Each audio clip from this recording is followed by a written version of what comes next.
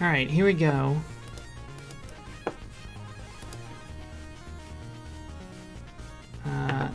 Let's see, chat's working. Alright. Go Component Lab. Today I'm actually pretty excited about this project. Some of the recent projects we were doing stuff with a project called Duplex, which is basically an RPC-ish system that I've been working on in some form probably since 2012. So over 5 years. It's gone through a lot of forms, and I've worked on it in a lot of other projects, but it kind of started before gRPC came out. And gRPC, I was very excited because when I saw it, it basically hit on almost every feature that I wanted. The problem, though, it was kind of still getting adopted, and it was focusing on protocol buffers, even though you could do different codecs.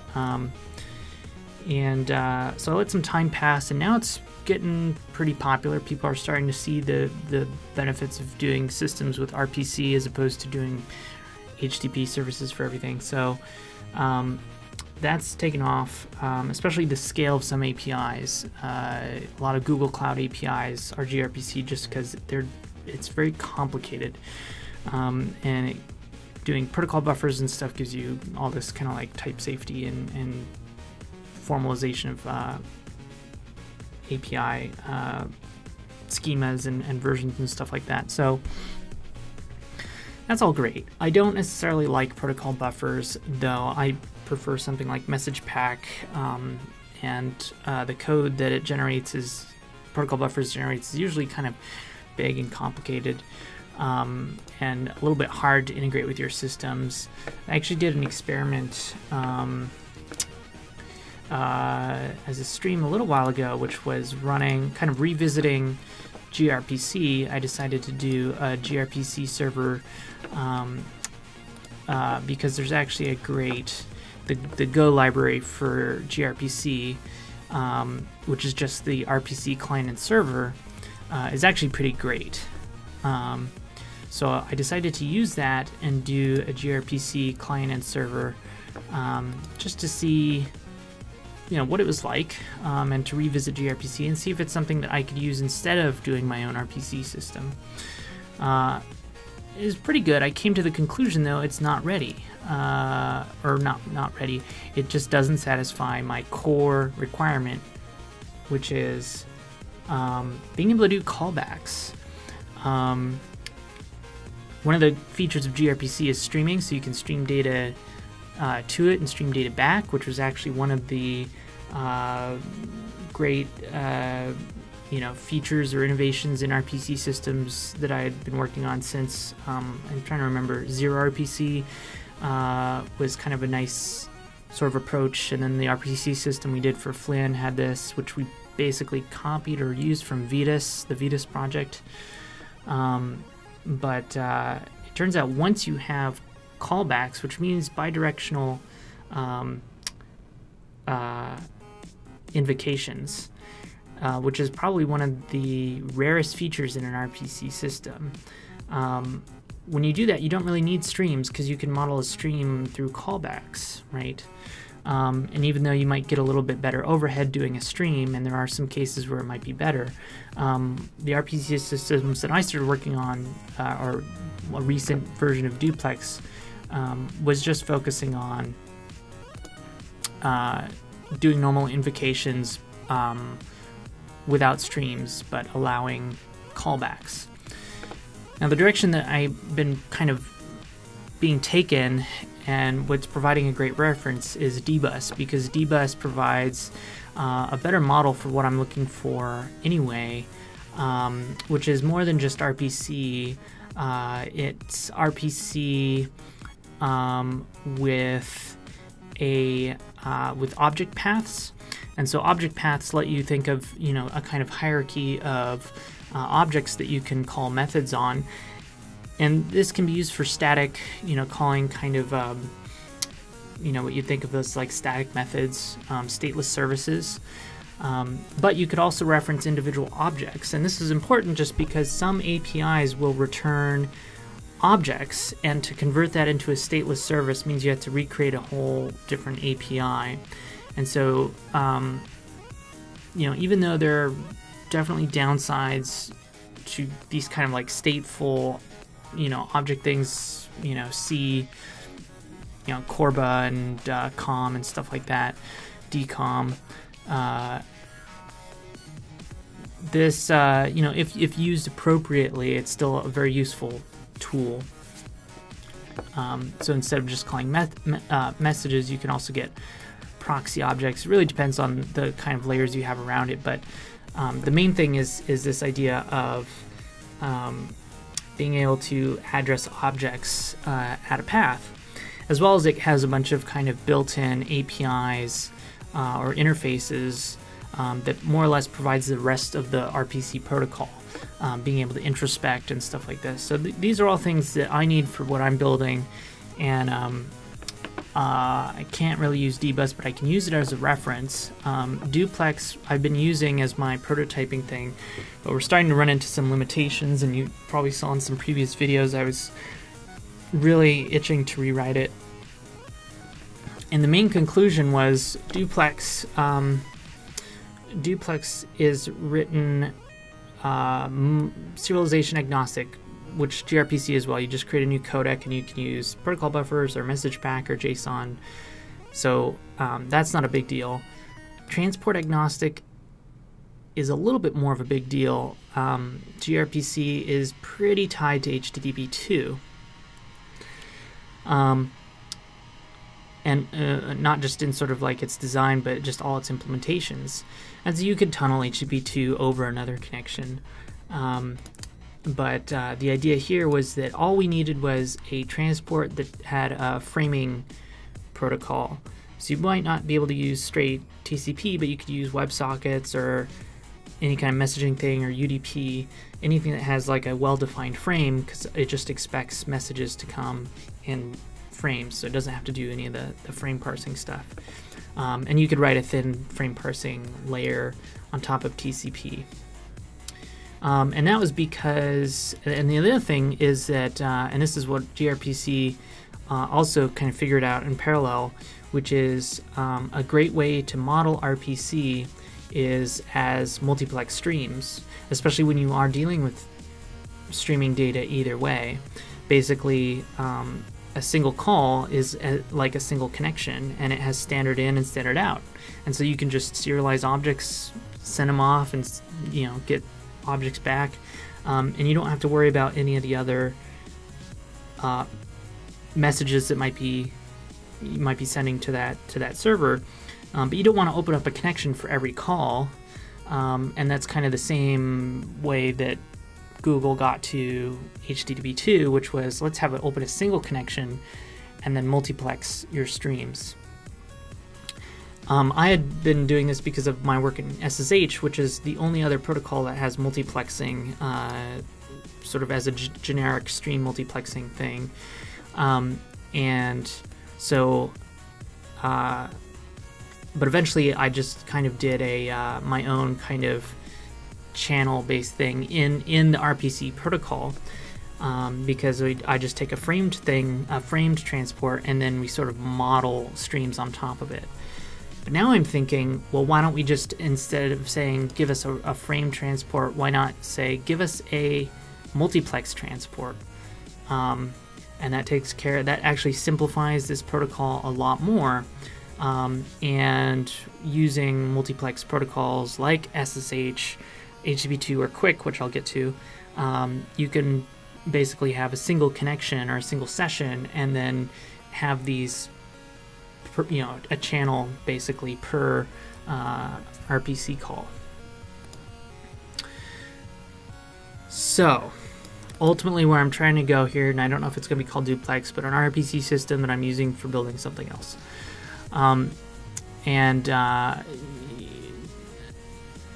Today we're going to be kind of doing a prototype of the next version of that, which I'm going to be doing on top of QUIC. And I'm going to be doing it in a way where the transport is actually abstracted to where it just assumes a multiplex transport, so has the semantics of a multiplex transport. In that way, we could actually swap QUIC out for HTTP2, for SSH, for Muxado, which is, or any other, like Muxado is a subset of HTTP2 in a Go library for specifically doing multiplexing, and then HashiCorp has their multiplexing library as well. But let's talk about QUIC. QUIC is, I've been excited about QUIC for a long time, ever since I heard about it, since it was announced. Basically is an alternative to TCP built on top of UDP, because what TCP gives you is basically a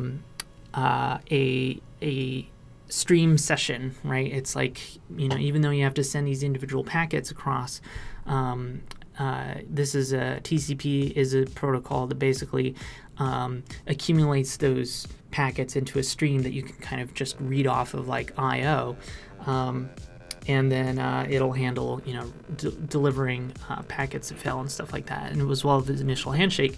And of course, finally, eventually we had to secure that some way, so we came up with, I mean, HTTPS, which evolved to TLS, and then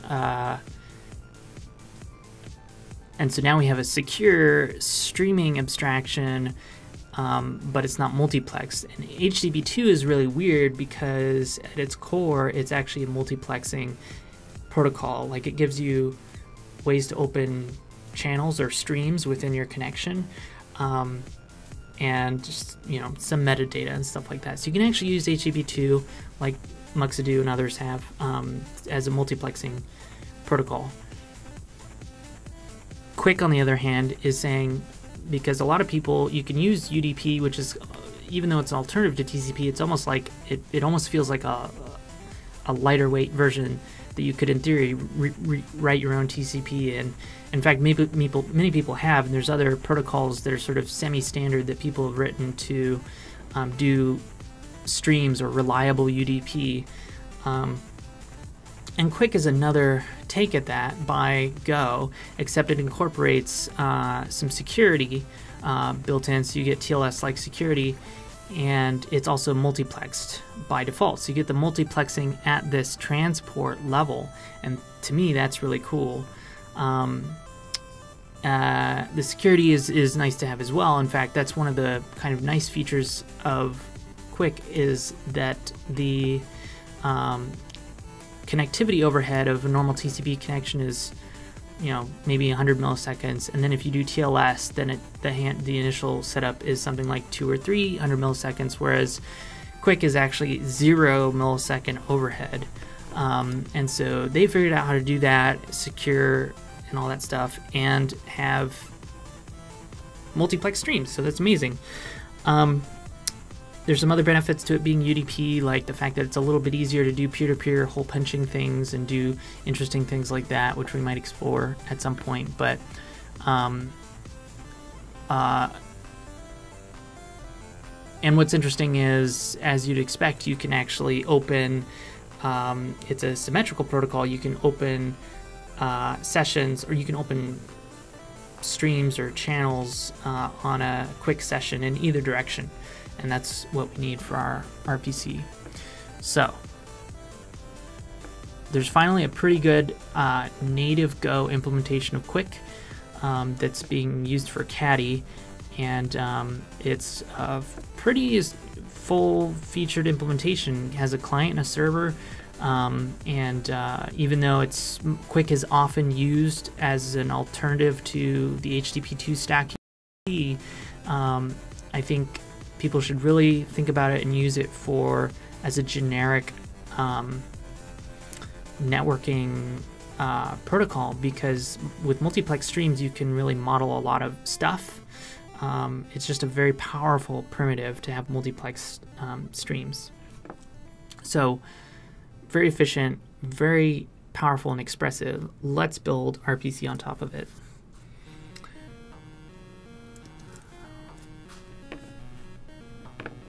So besides my gRPC Msgpack experiment, I did do a QUIC demo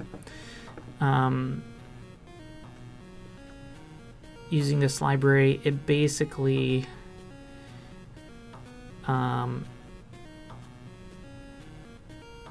starts a client and a server in the traditional sense of like I'm going to listen and I'm going to connect. Both of those endpoints, though, run an echo client and an echo server. And so they basically, once you connect, they will both call each other and then they both provide an echo service. And so I know that's kind of ridiculous, and it is, right? Client sending foobar, server sending foobar, server echoing foobar, both received. The point of this was that it was symmetrical. We're able to open up streams in both both directions, either direction, once we establish that, what do you want to call it, actual connection.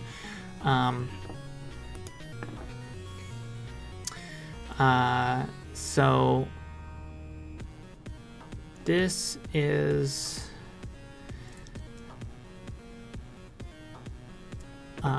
working, so that told me that we probably can use this now.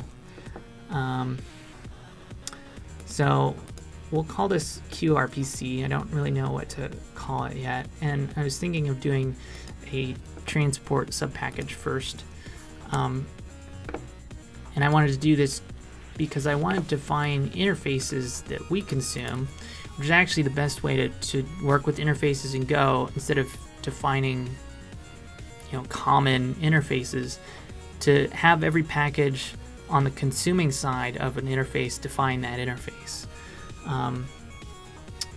And so this lets us provide this interface that in theory other people or the user of this could actually use to wrap up anything other than QUIC, and eventually we might be able to do that. And so this is sort of a generic multiplexed session API, where you have a session. Once your connection is established, you have a session.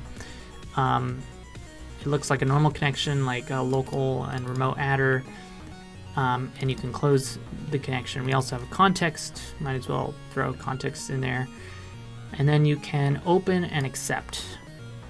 And so as you can imagine, open is saying I want to open up a channel or a sub stream or sub connection to the other side, and accept is going to wait for somebody to connect to you, and then either way you get a channel. And a channel for the most part is very similar to a netcon, which is why we have this, but we'll leave that out for now, which is more or less a read-write closer, but we also have some way to identify the channel within this session, and then we have a context as well.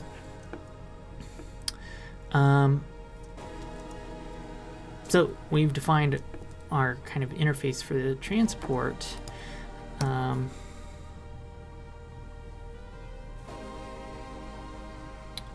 guess the easiest thing to do next would be to do a implementation that wraps the QUIC libraries, which should be pretty straightforward.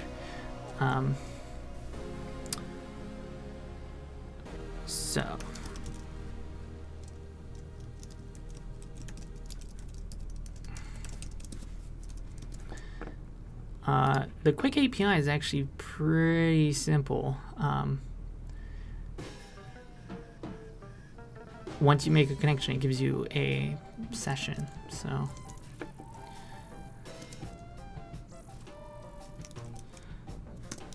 I can't type QUIC without the K. It's very difficult for me. So we'll just kind of embed the QUIC session in here, and then well, that's obvious. We should return errors here.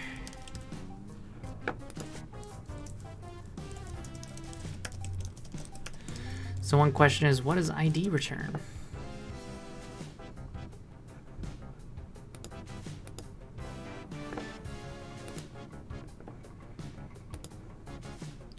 In QUIC, it looks like it's unsigned. I don't know what this spec is. I'm assuming this is close to spec, an unsigned integer, 64-bit. Other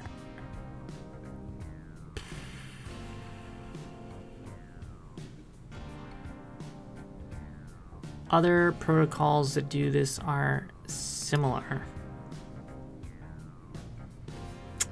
But in all those cases, we also tend to wrap around. So it almost doesn't matter too much because it's not going to limit us. It's really how many you can have at the same time, because otherwise it's going to start wrapping around and you run into weird stuff.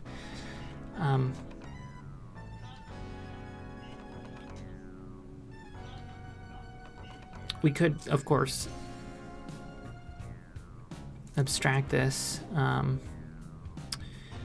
but I don't really know what that would be, so I'm just going to do a uint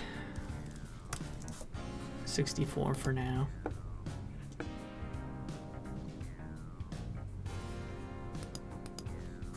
So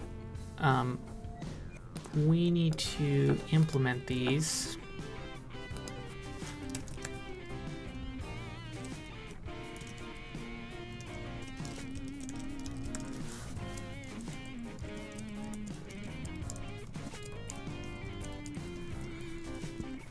Actually, maybe we don't. If we just let them pass through. We're not in the protocol package.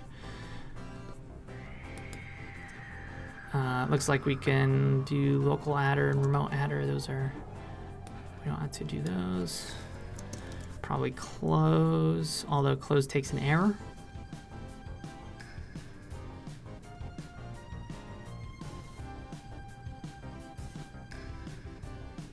Apparently we get a way to close, so we will have to implement this. It's probably just gonna look like this.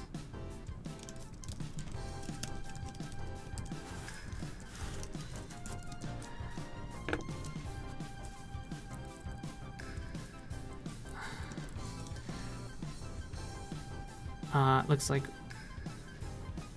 we can also let them use context. So really it's just these, which they have a couple of different versions.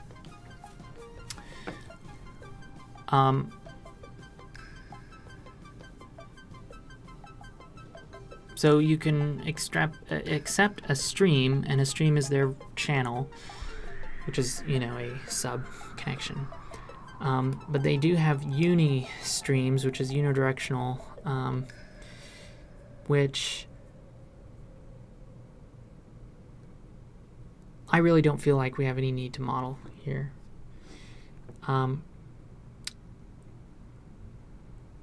Then on their open, they have two forms for each of those, which is a synchronous and non-synchronous way. The synchronous one is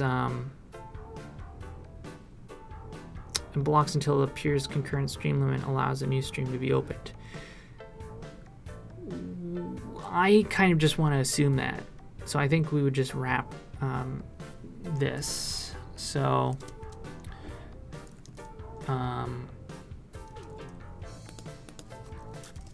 this interface is a little bit simpler. We're going to get a stream and an error.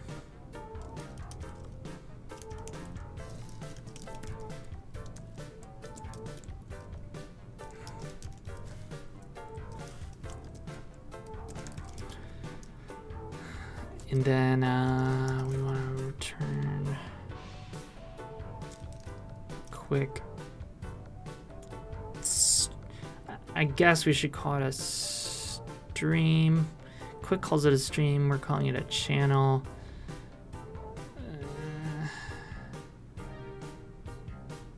In theory, this is a implementation detail, so I'll just do that.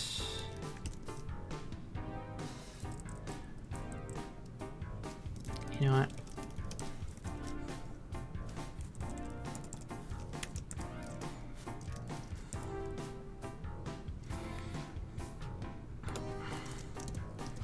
Similar. Hopefully we will do mostly the same thing here.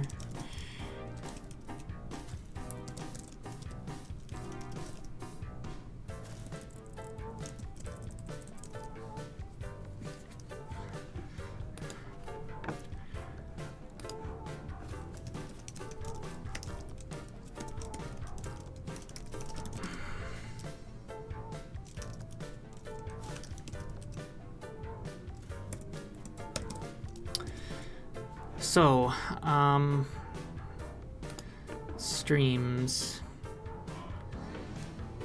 For the most part, we only need to implement stream ID because we just say ID.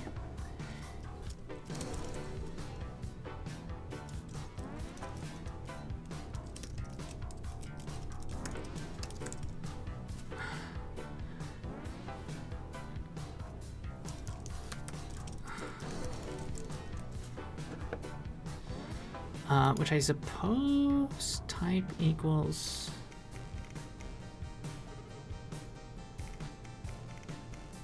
is a like a type alias. So in theory I should be able to just return this, I think. Nope.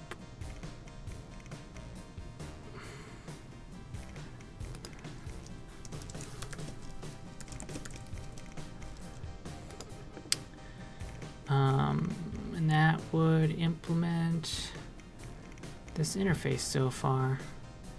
All right, so this feels like boilerplate so far, but it is an investment. Let's look at our demo.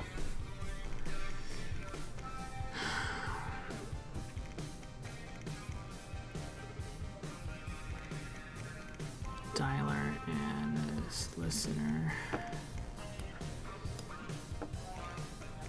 We need a TLS config.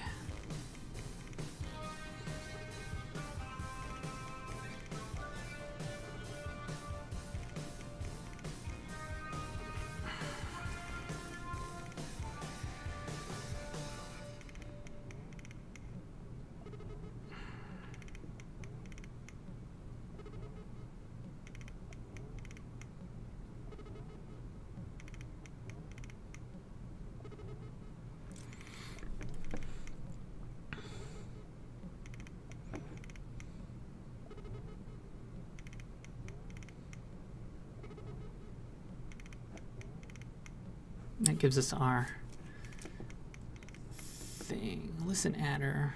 Why are they doing adder?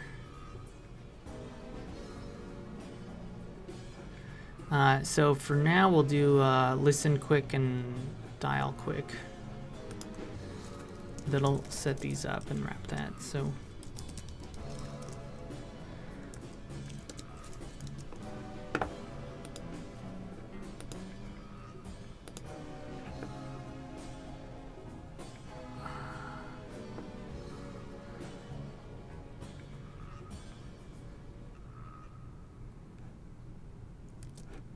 I guess we should see what they're...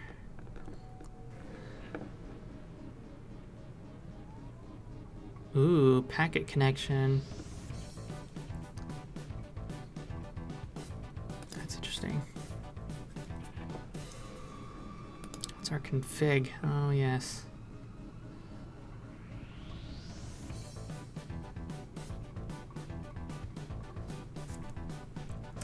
So, I imagine we will expose all of that.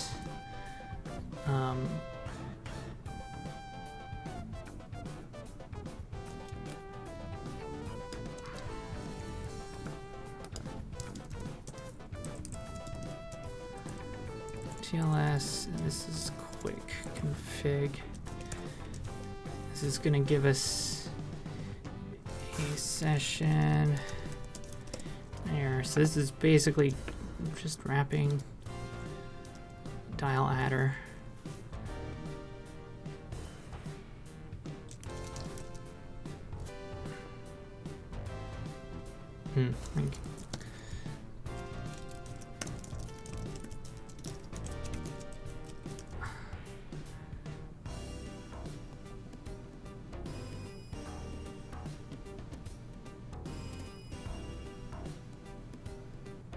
Do we want to take a context? We'll come back to that.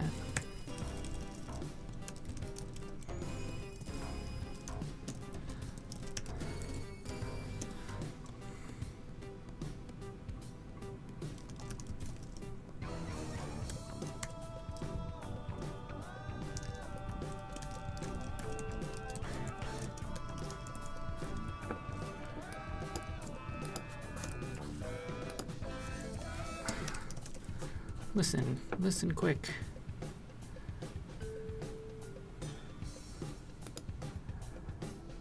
Looks like it's pretty much the same thing.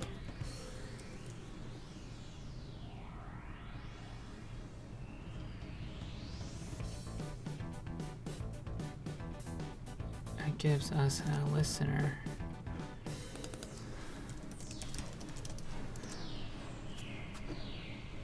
Not, oh, interesting.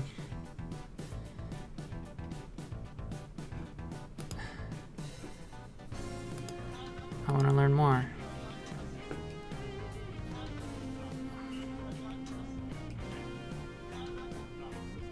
Oh, just because of, except because of this type.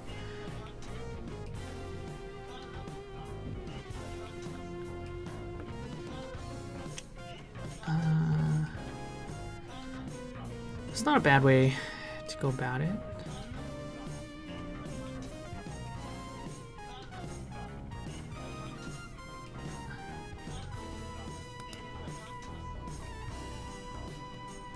I imagine their listener is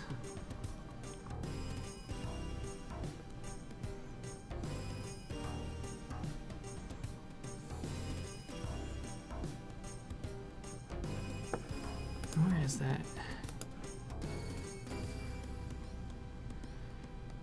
Yes, but where is it implemented?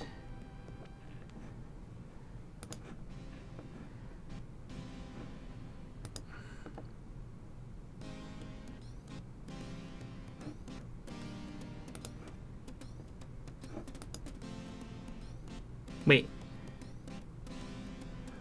Listens for a quick connection on a given packet connection. Listen UDP. Oh, because it's UDP. UDP is weird like this.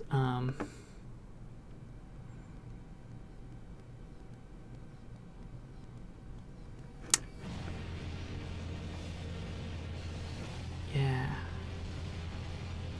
Okay.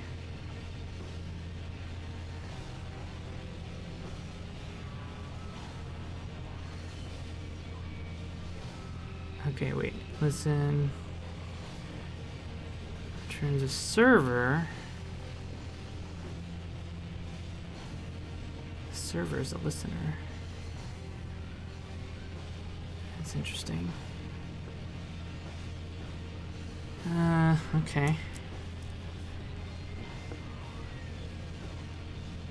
Because otherwise we would have to accept and then somehow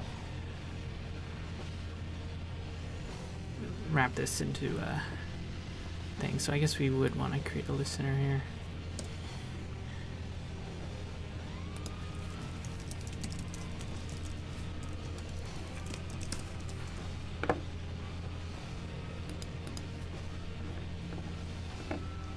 It's basically the same thing.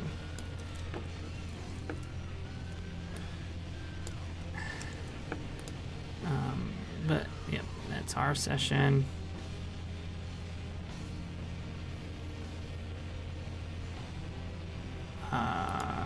This is, these are all specific to, not necessarily specific to QUIC, but close enough. Okay, so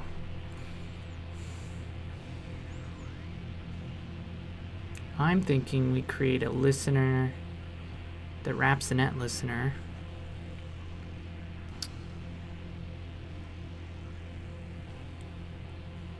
And our implementation of accept calls accept on the listener, and then when we get a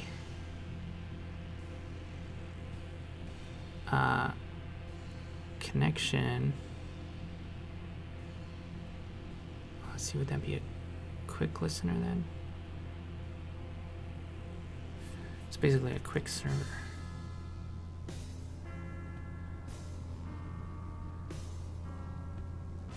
This is all incorrect for the moment.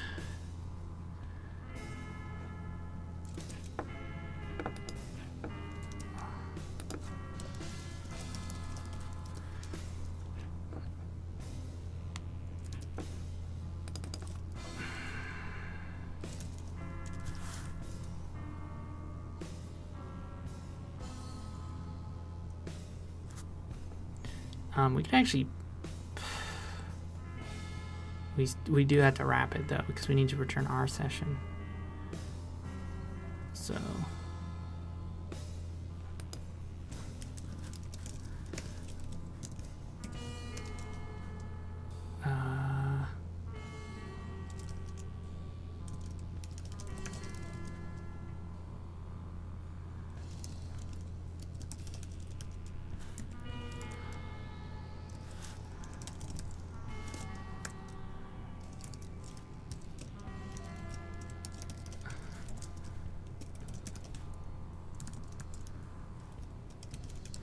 we want a channel. No, we want a session, sorry. That's one of the downsides of working with multiplex protocols, is you have two layers of accept to think about.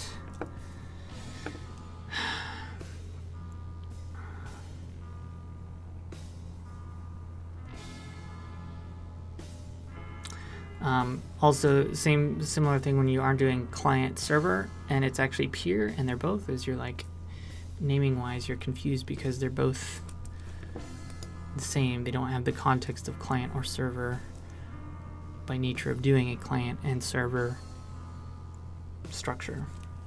We'll get to that.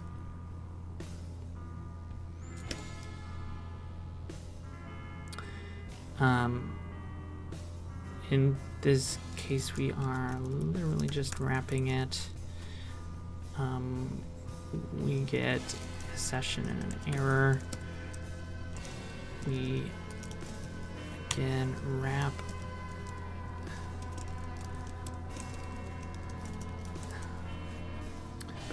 Okay, so that is the difference. What I was thinking would be, yeah, I'll just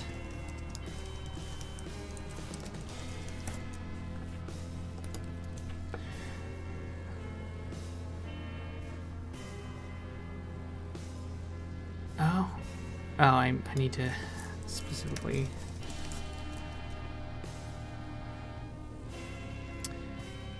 when you're embedding stuff, if you don't specify the especially if you're not naming it, if you don't specify the type, it's just gonna call yourself again.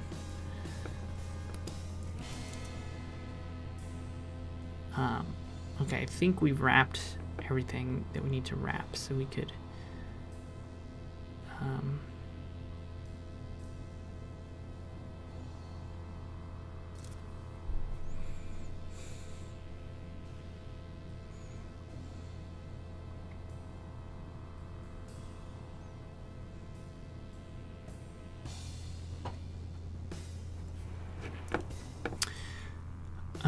let's see, why don't we start writing a demo?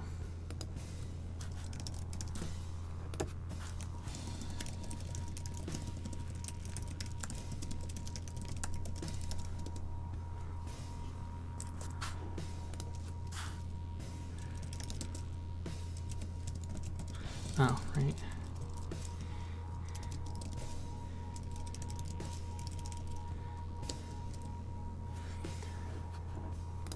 So,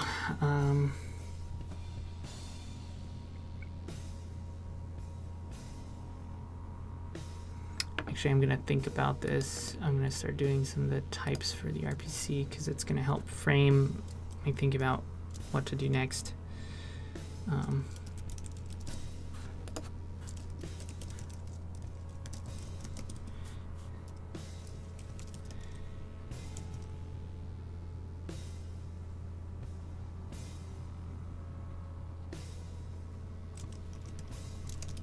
So the RPC protocol is pretty simple. We're going to assume Msgpack, and it's going to basically be every connection is going to have in both directions two objects. The first one is a header object that represents that operation. In this case, it's always only a request or a response. And then there's the payload. I put the payload inside the object in my last implementation, which is really annoying because you want to expose the deserialization to the user, but if you've already deserialized it, you have to then do some trickery to assign it to the right type that they want. So if you do it this way, it's actually much cleaner, and you can it's easy to write and solves that problem. So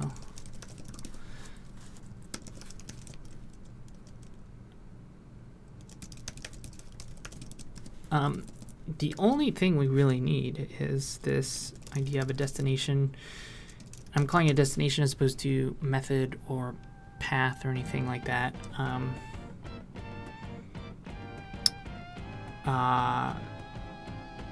Just because it can kind of be used a little bit more, I don't want to say generically, but if you have a path system, you can say the destination is path or the destination is this method. So semantically, it's just a little bit more general. I might change my mind though and make that path. Path though, all calling it request, and then you say path, you start thinking HTTP. So calling it something else actually makes it a little bit clearer what's going on. So the only thing here is an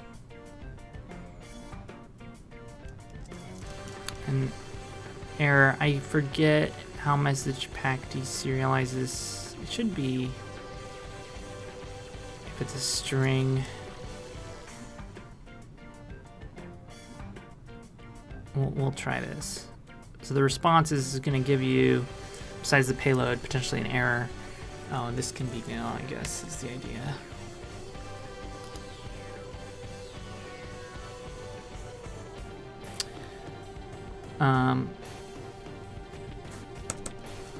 Okay. Now, we could do a separate client and server interfaces, but we're just going to combine them into a peer. But they're also not that complicated. So, I will do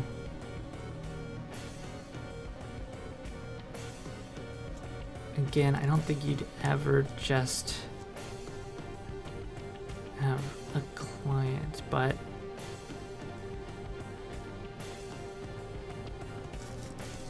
all right, let's simplify this. We'll call it a connection.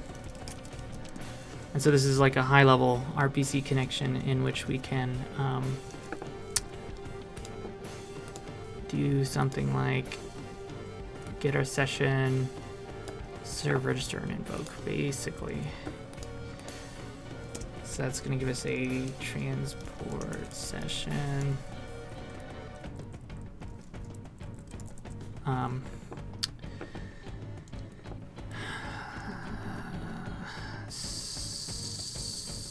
Serve is going to start routing messages to whatever you register. So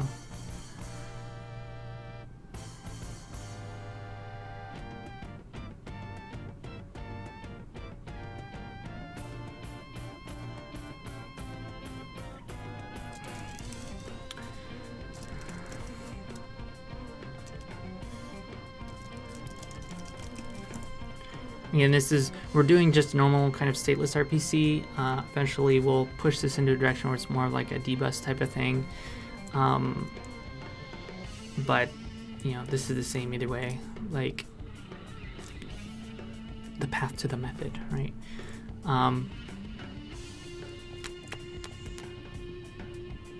This is going to be pretty simple. I might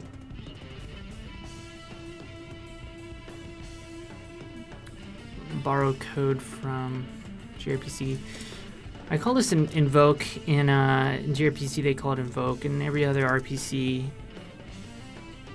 system I've done, it's based on other things, particularly in Go, they call it call. I think I'm gonna call it call. Let's see what their call looks like.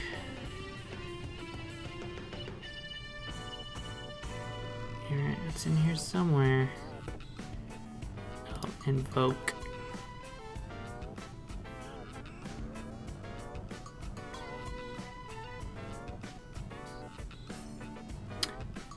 I remember every time I implemented this before, I had to do something more complicated because of streams. This is their shortcut to normal unary calls, which is here's the arguments, give me back the reply. For everything else, you have to set up a stream, and it's all this complicated thing. So I'm actually pretty happy that we can kind of avoid that by saying we're not going to do streams. I'm not saying we won't ever do streams, but we can get pretty far just doing callbacks, which is part of the point of all this. So we need to take a context, but let's do instead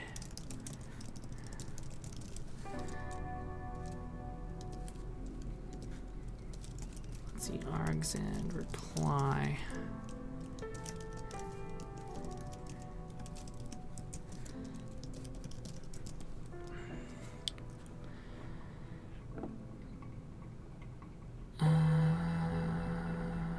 You know what? We won't even do this. We'll just do this.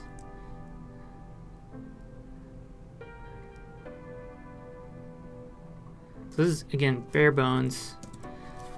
When we start dealing with callbacks and all this stuff, we're going to want all kinds of helpers, and there'll be something to design, but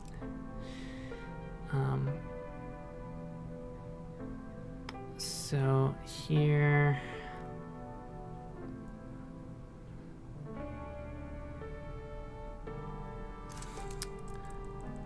see, I almost want to call this a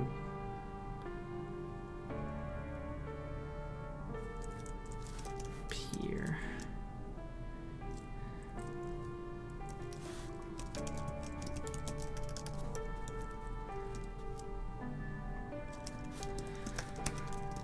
So let's make a peer,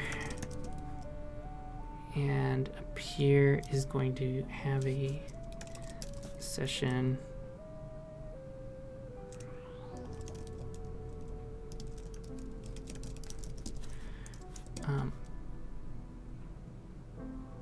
Maybe some other stuff, but we'll come back to that.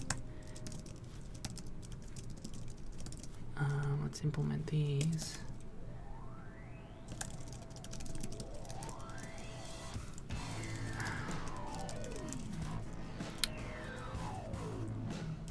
And session.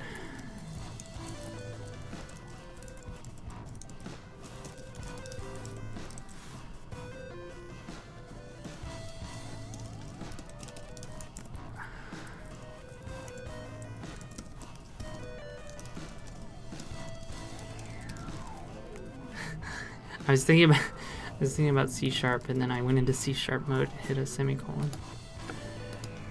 All right, what are your problems here? Undefined path. This is also C#ism.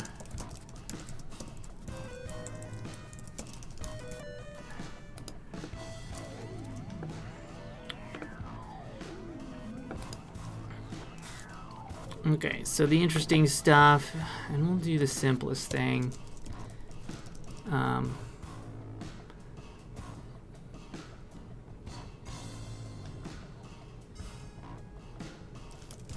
We'll call them objects.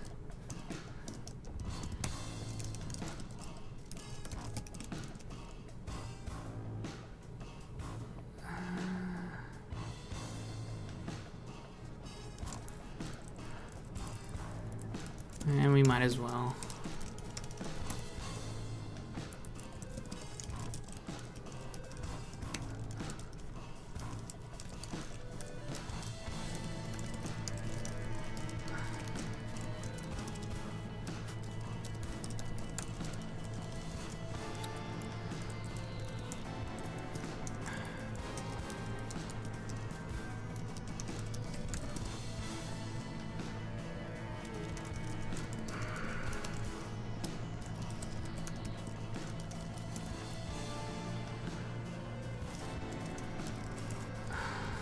Oops. I was thinking we were looking it up.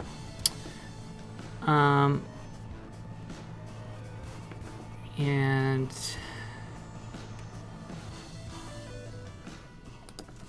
I'll step out call.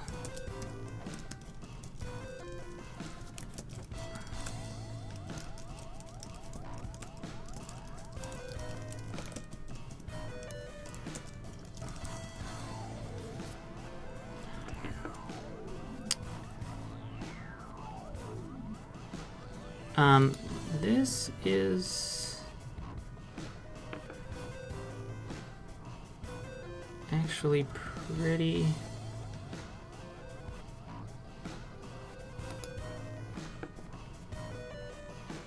a bulk of work is going to happen here, and then up here we also need to implement the serve, which is the bulk of the the routing of messages.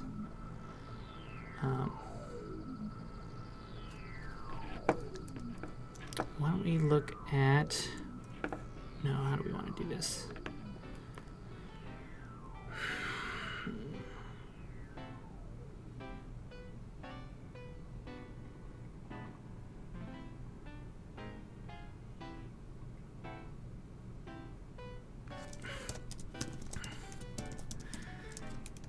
We have our session here, and we can accept new channels. So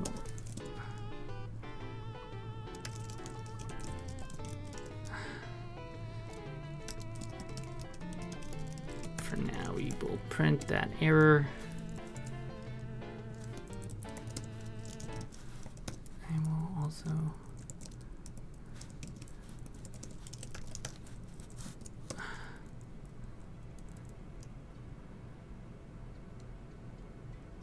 unless it's end of connection, or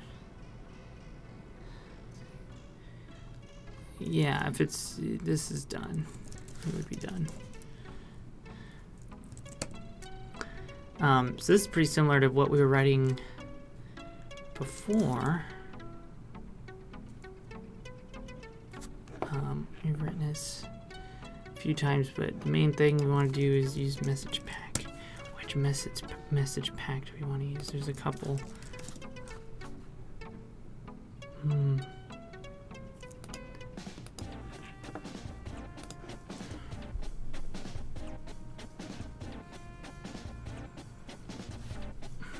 We have Marshall and unmarshal, but I would like a decoder encoder thing.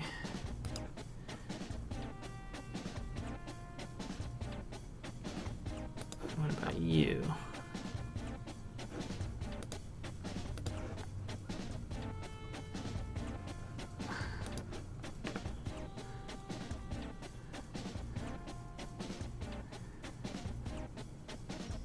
Ugh.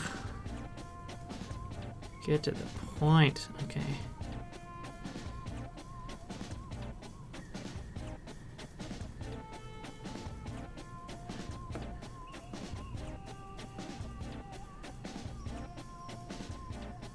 This is handle nonsense.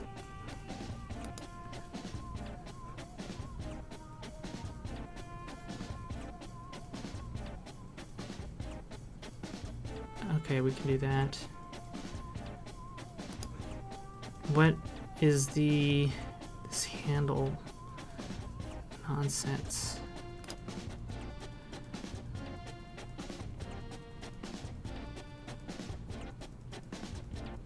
I'm already kind of just wanting to use this. Oh, this is nice of them. I'm happy just doing it this way though. This introduces its own buffering.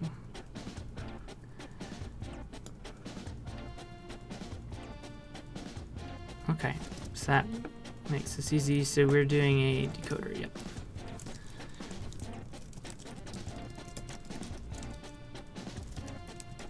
I think this is the one that I have installed. Decoder, yep.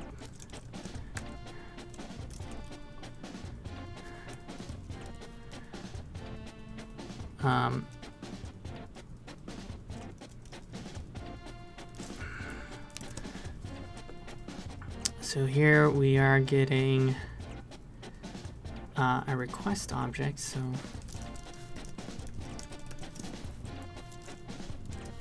we just say decoder decode, decoder decode.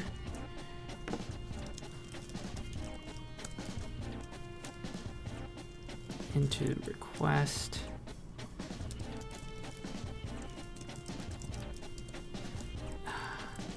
You know what? I'm just gonna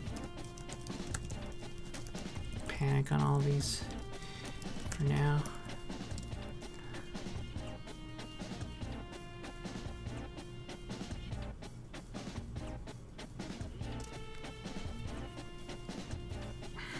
Okay, so in a future version of this, you would register an object, and then it would reflect and get all the methods. And actually, Go's built-in standard RPC does that already. It's what we're using in our implementation of duplex. I think we cleaned it up, but in this case, we're actually going to assume that this is a callable.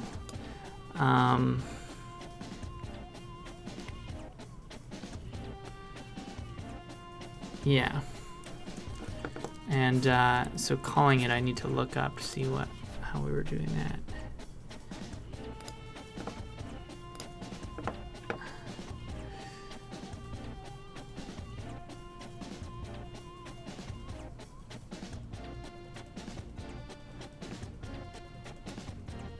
Our functions would take a channel.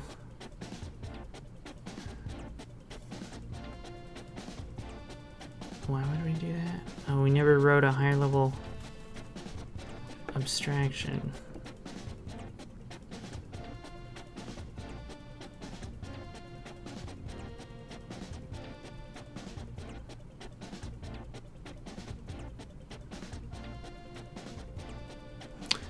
That's interesting, this approach where you would pass a channel in.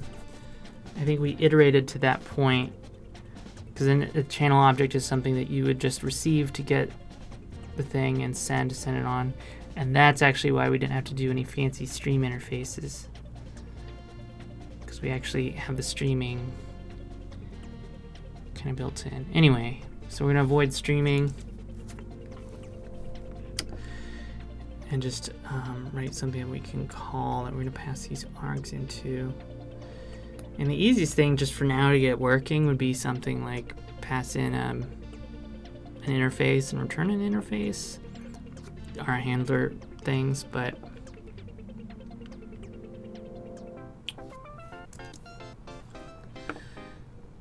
oh man.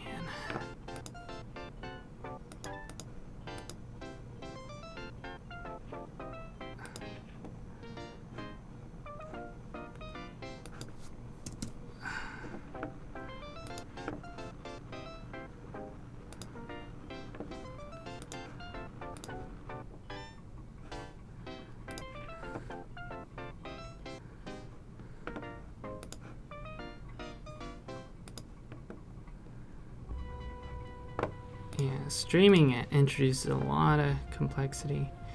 Here we go.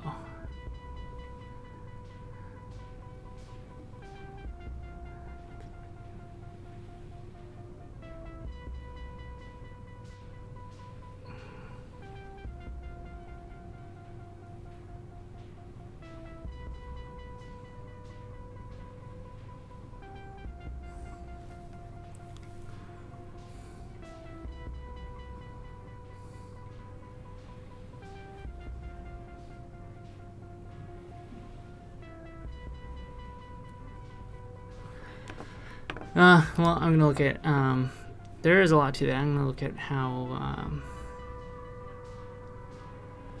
gRPC ends up doing it. They do something weird.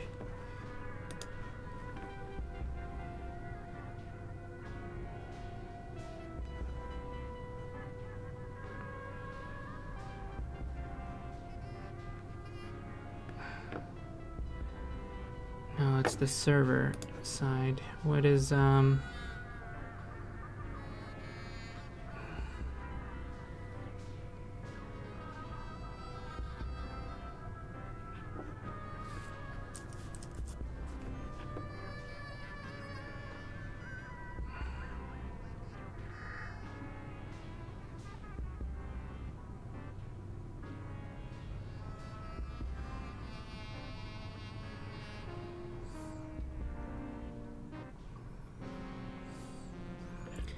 this whole like interceptor thing? It's like middleware-y.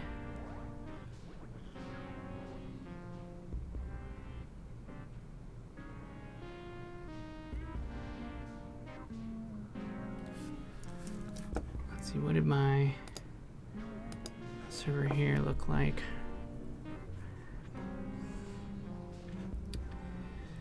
Handler.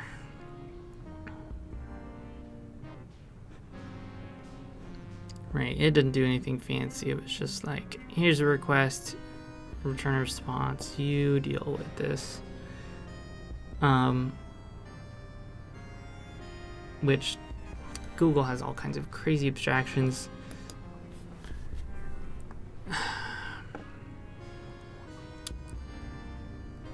When they write code. Like they pass in the decoder. There's all these weird things I just don't see very often. I'm sure it's helpful for testability. That's actually maybe the reason why they do it, because they're so big on testability.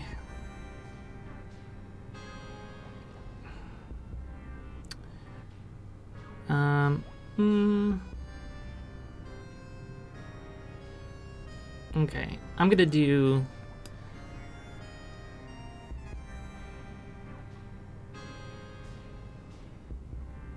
I'm just gonna do interfaces for now, because we can do the reflection stuff later.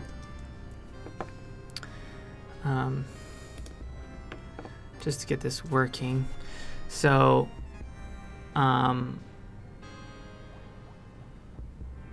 this would actually be a function.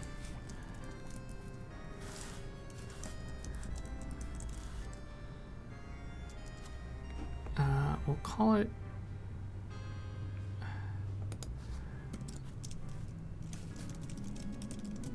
handler, which is a function that takes a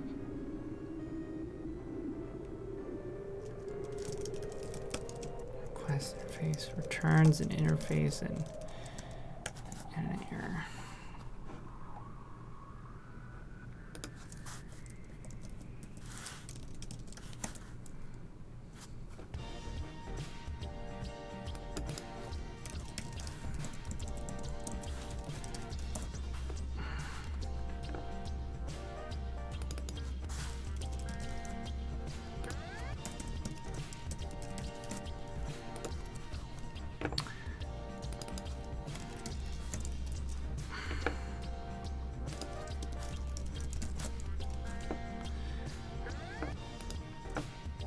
All right, so this makes it very easy. We'd have a request, so we'd look up the destination. So we'd want to lock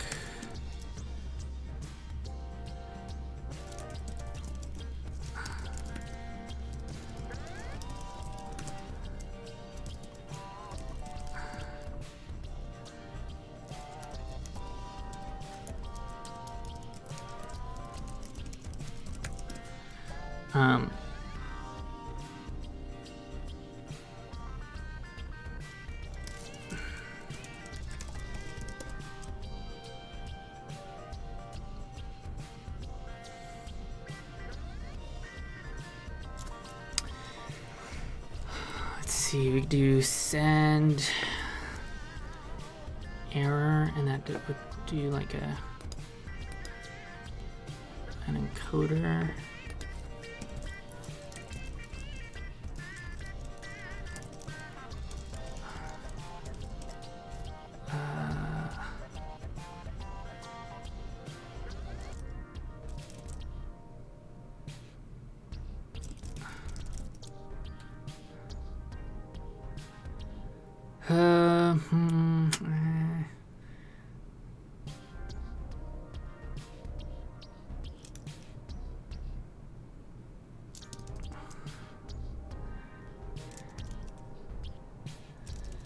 It's a string called error.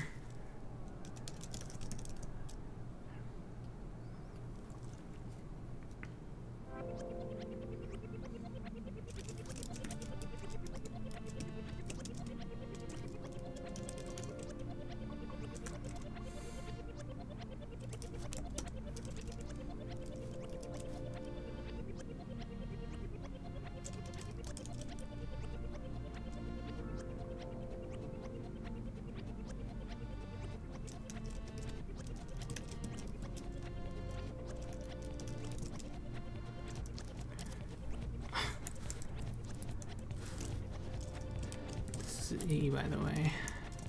You know what? I'll just return that.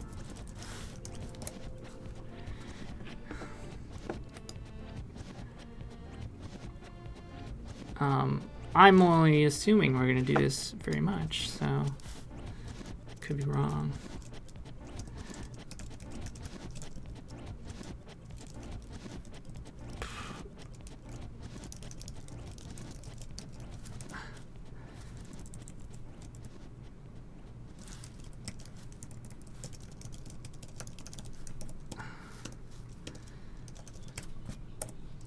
Probably close then. So assuming we have the handler, then we can just call the handler. Handler.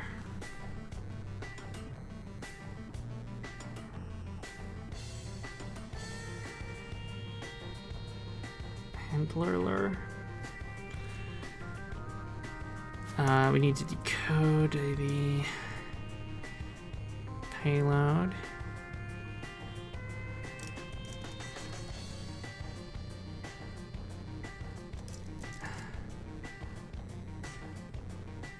We already have that payload.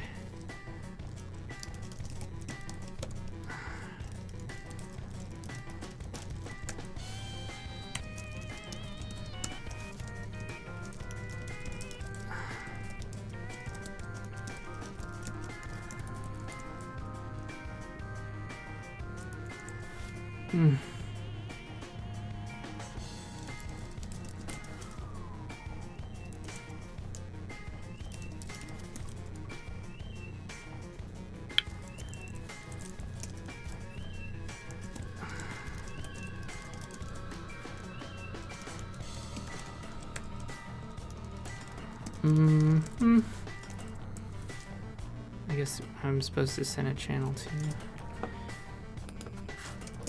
Okay.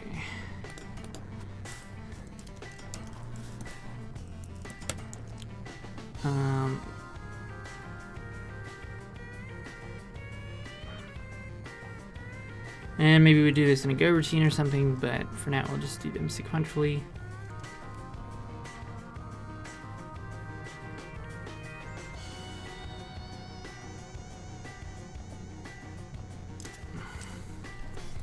You know what?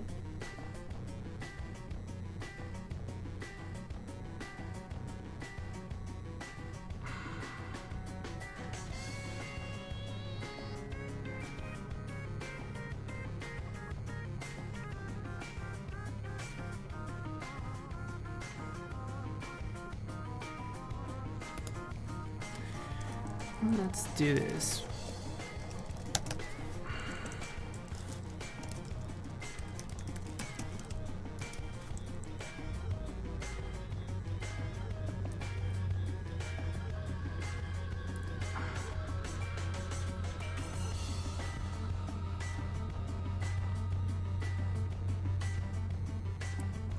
This could be nil.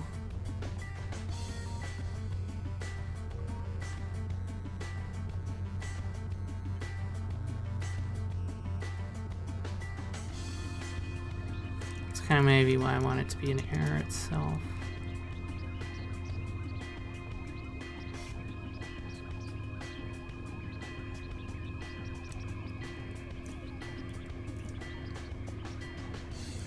Who knows how that will encode? All right.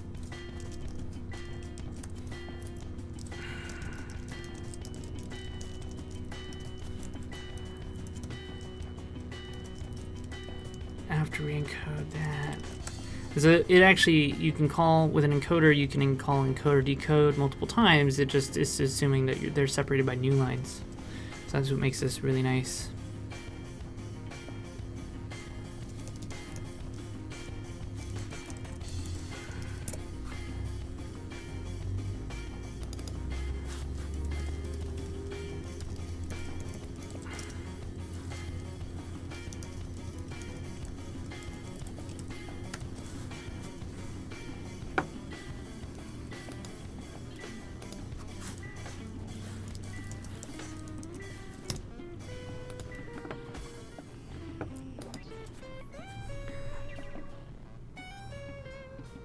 Oops. Otherwise,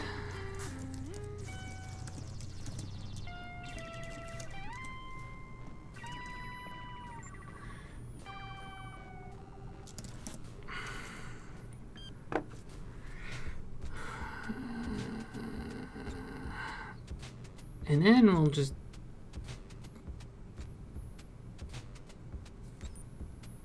close.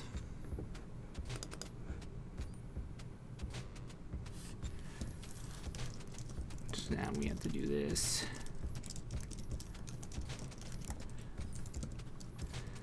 And it's not a encoder can't close, but our channel we can close.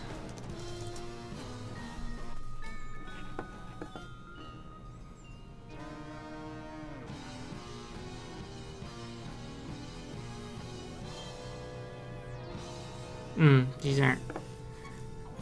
Panic. This one is continue.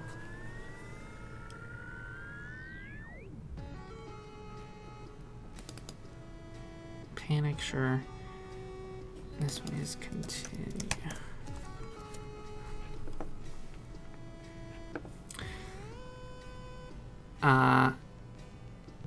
What's this problem? Oh no.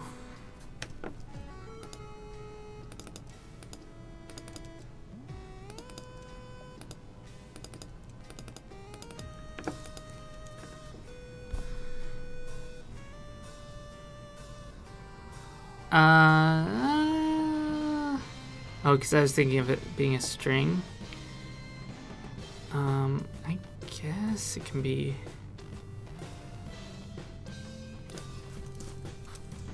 An error is nullable, so what now?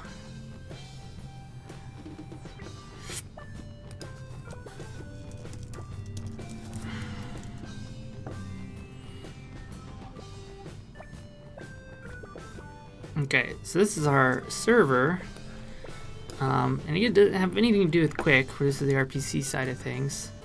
In theory, all the QUIC stuff is taken care of. We're just messing with these channels. Then we just implement call.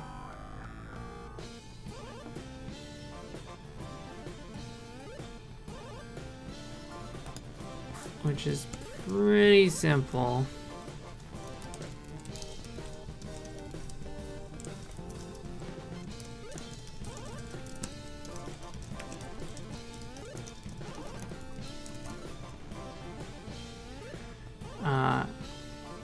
So make an encoder.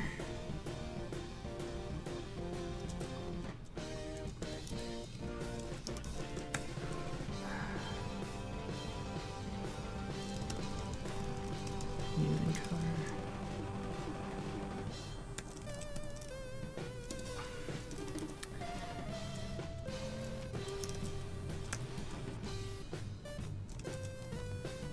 Request. Destination, this path.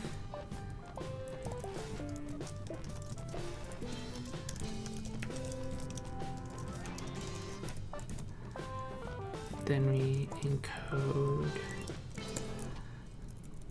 our payload.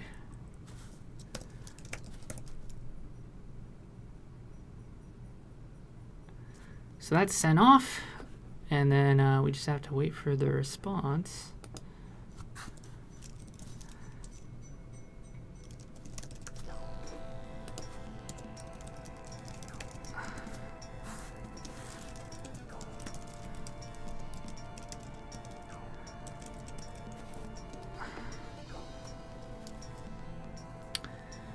Which is basically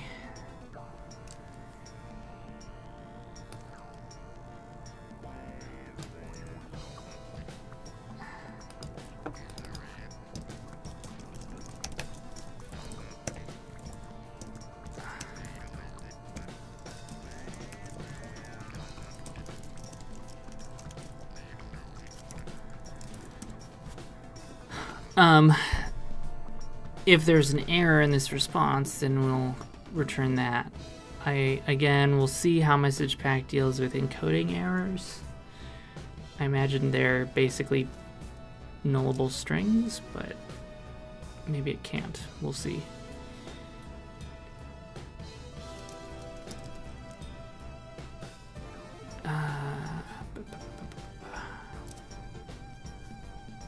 Response.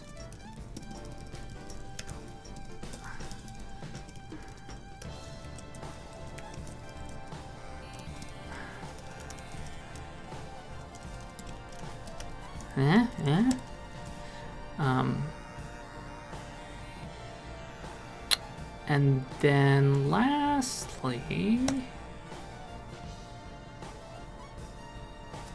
let's do a defer close.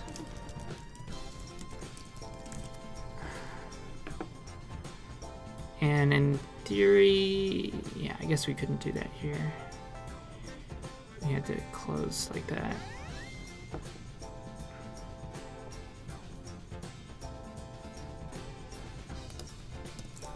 I can just do decoder, decode, reply.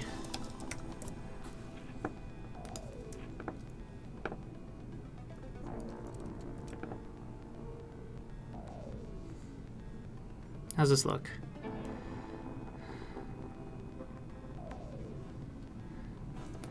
That's a pretty simple RPC system.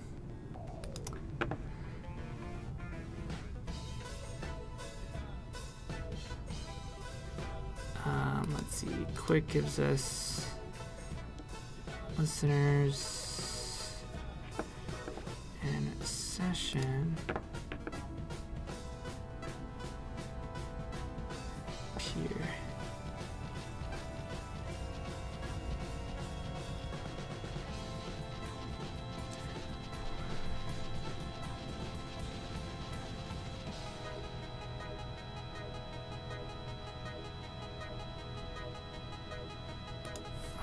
I guess we need to make appear from a session.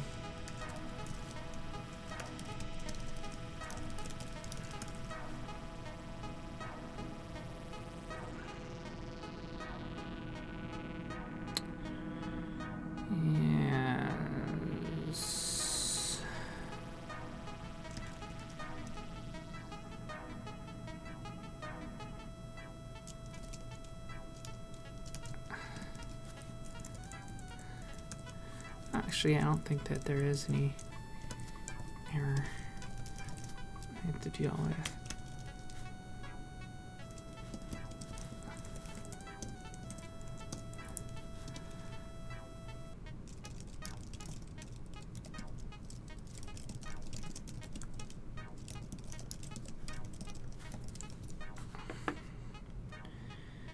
Right. All right, so if we were to adapt our, or is it not that, our QUIC demo.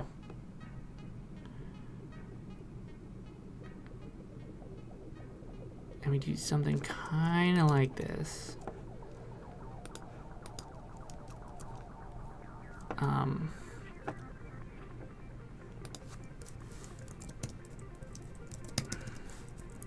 Let's clear all of this out, but we will do, we'll need that.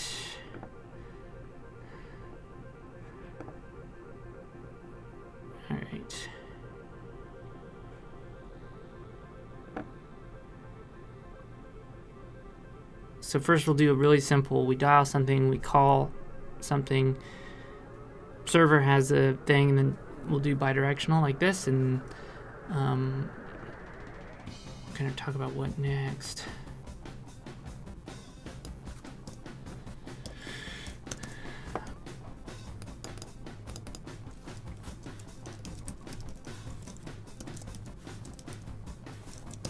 Come on, which transport? The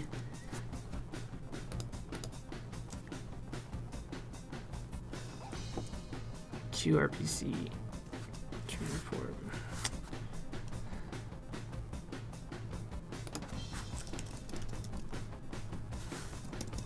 I know. Let's just look it up.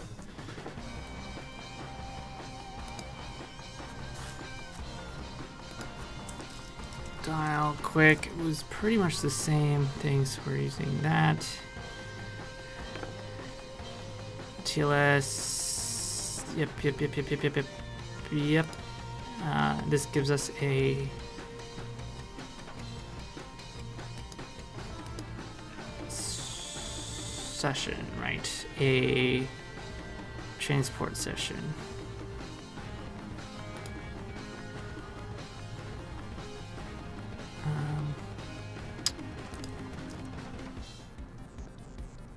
Cool, figured that out.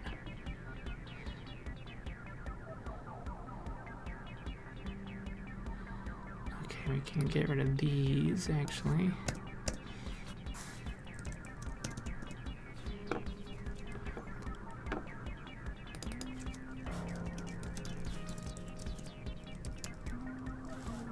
This is in QUIC.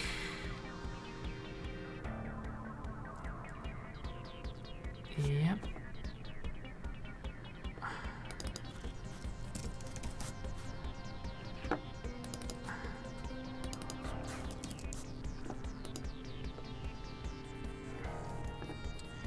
It's gonna give us a session.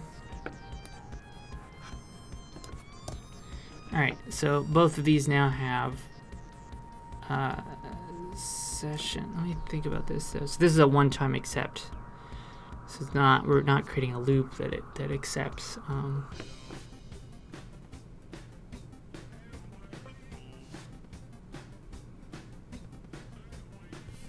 One of the things that we would need to do here,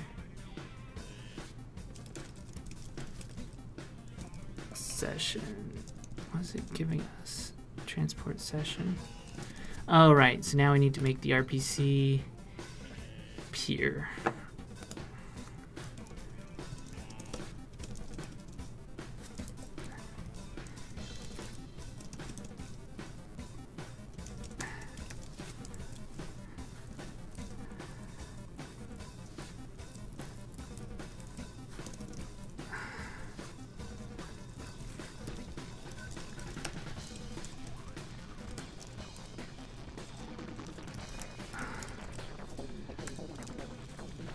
Function that takes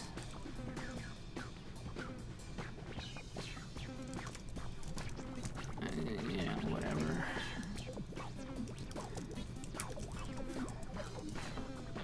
And it returns an interface or an error, and we're just passing it through. We might as well log.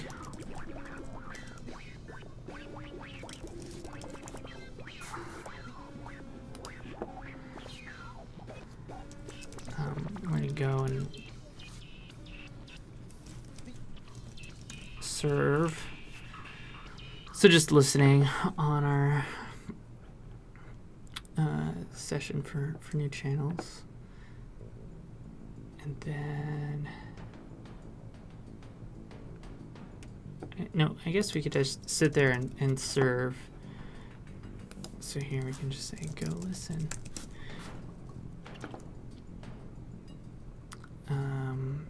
So then here, you can just do a call. And it should be able to be anything, so. And our response, we don't care about.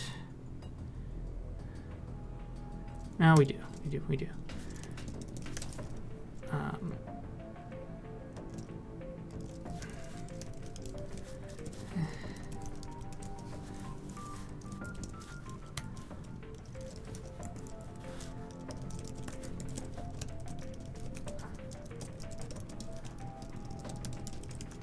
Why not?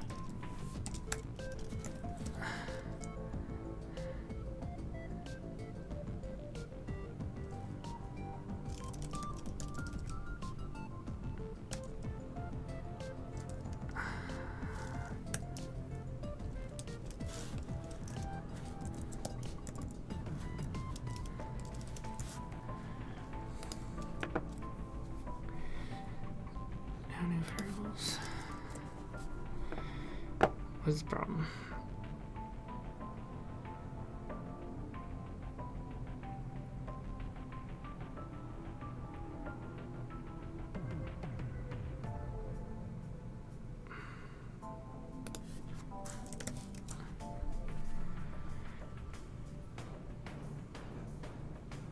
Oh, yeah.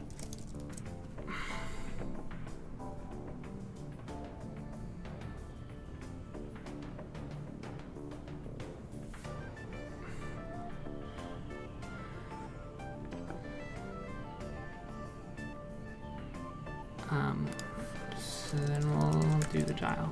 All right, let's try and run this.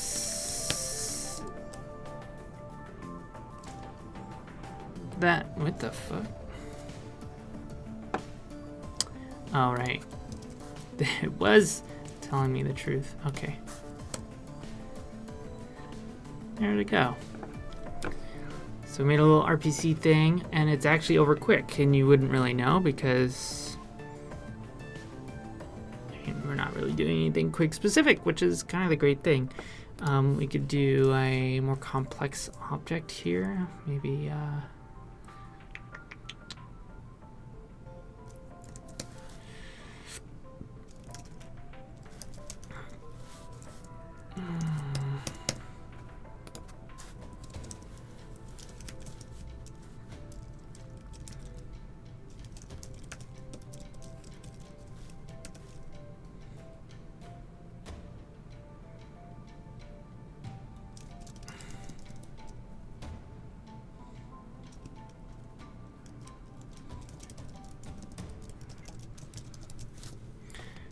Right? I don't know.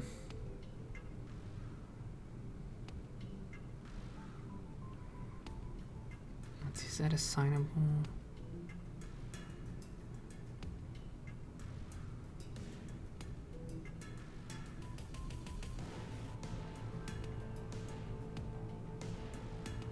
I guess not if it knows.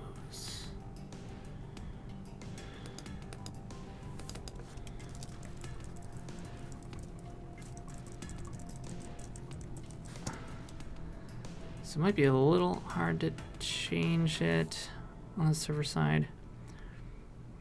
Set request to false and response to true.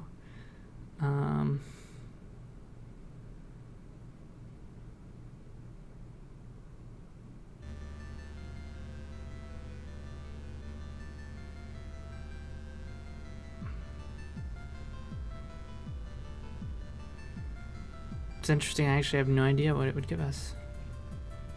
Maybe a map.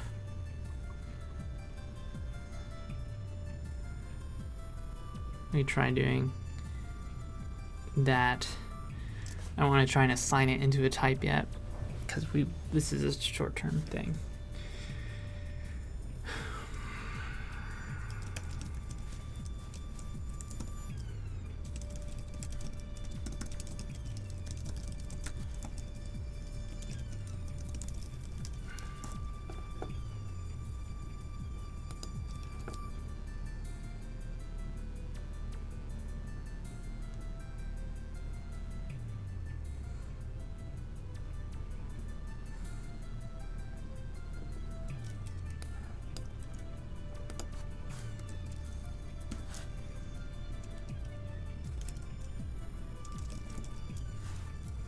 Really, this is input and output, but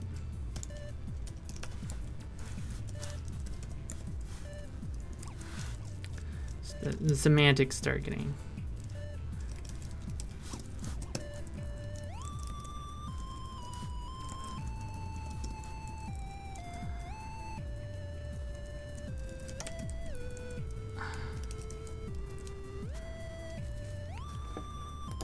So it should.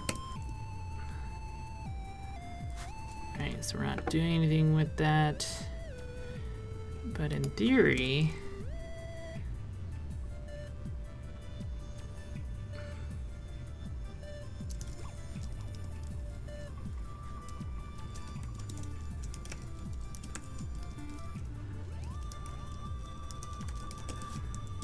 it knows that much, we can say.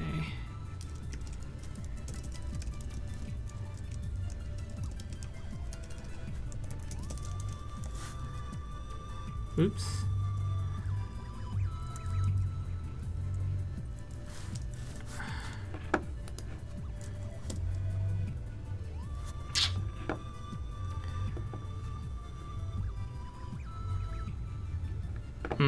I see.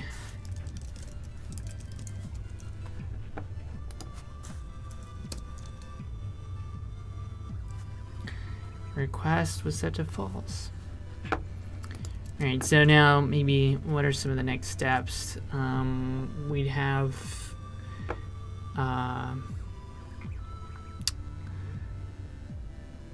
so this is an RPC system over QUIC. You can make servers here. Oh, I guess we try and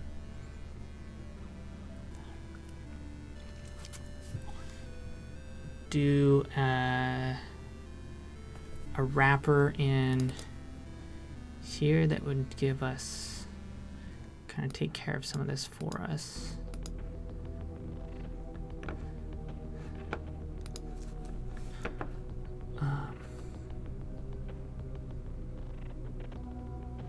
So basically like a high level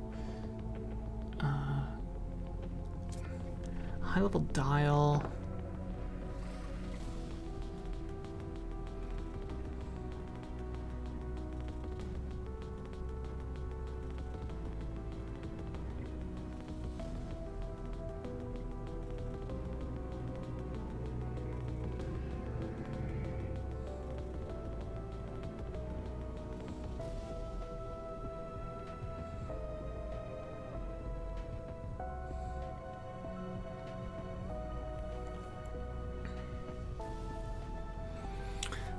Server's different. I imagine we'd want something that you could call serve on.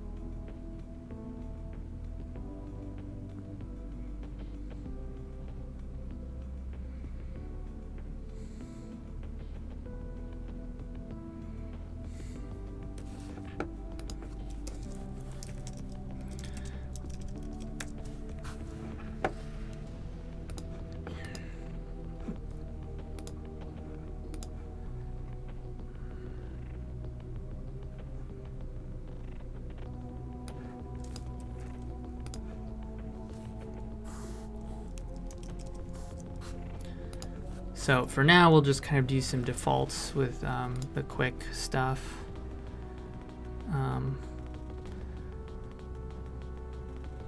Basically saying no QUIC config and insecure skip verify true.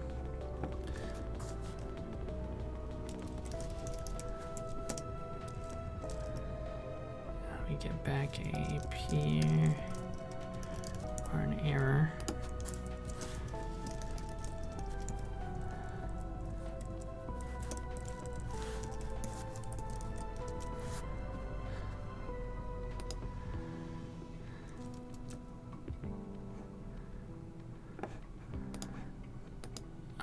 So this now becomes dial here.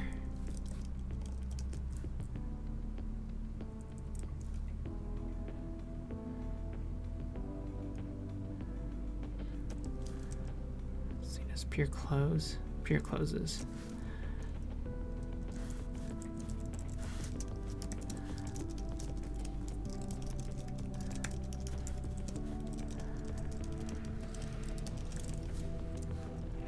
Let's clean that up a little bit.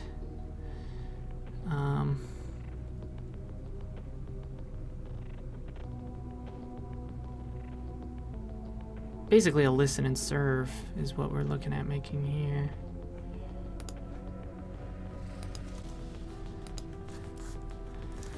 But we would need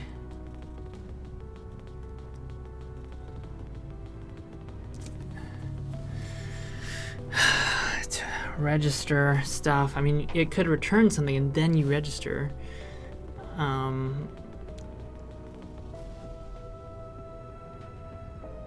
As opposed to like setting up a server and then we can do that version later. This one can just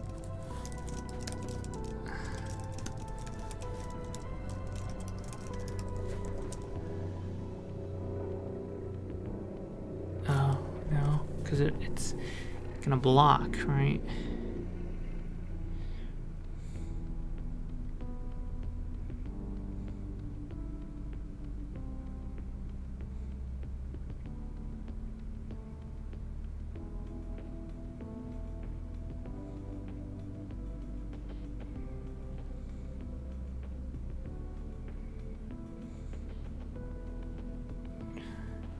Let's see.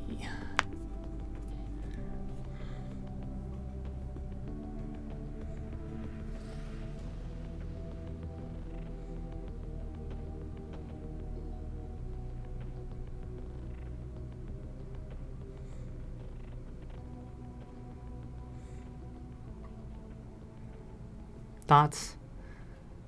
I need a way to pass in handlers, but we don't have a way to set handlers until we have a peer.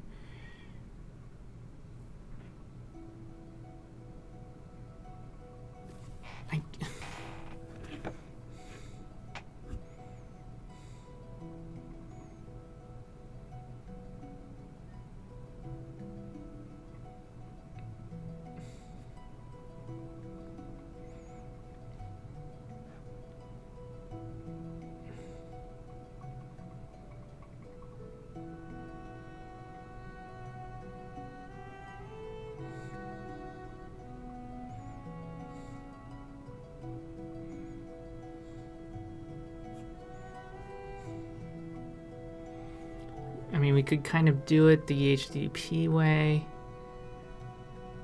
The HTTP way being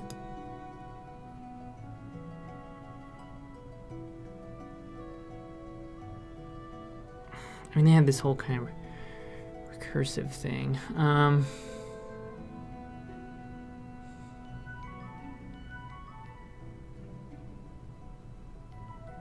Doesn't really work here because of the way that we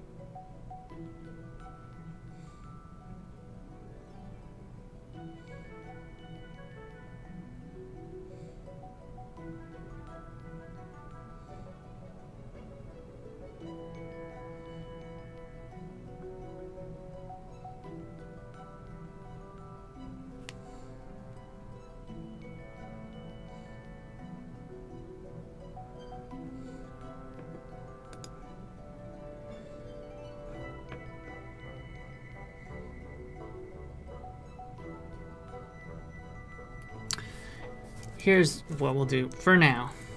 We'll do a type destinations, which is a list of destination destination being a path and a handler. So listen and serve can take destinations.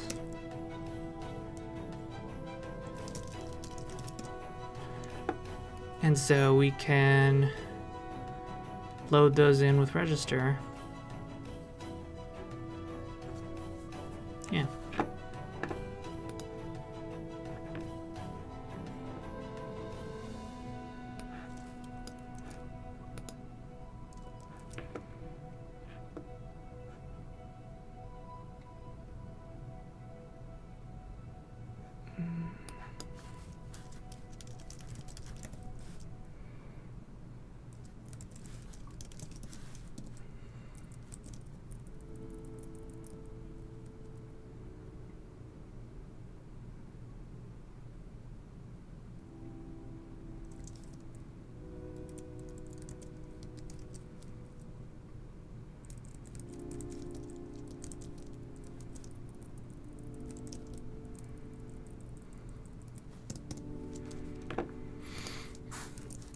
If we get an error here,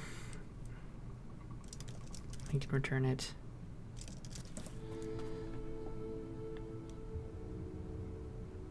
And then here we can range over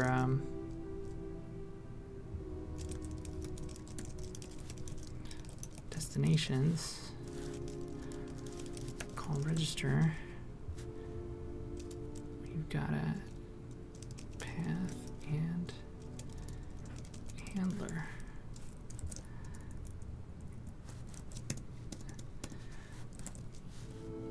And then we would serve, which I guess we would do in a go routine.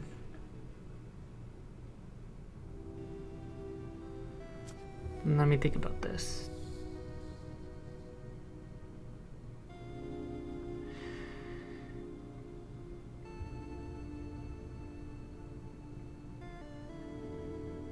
Something doesn't look right.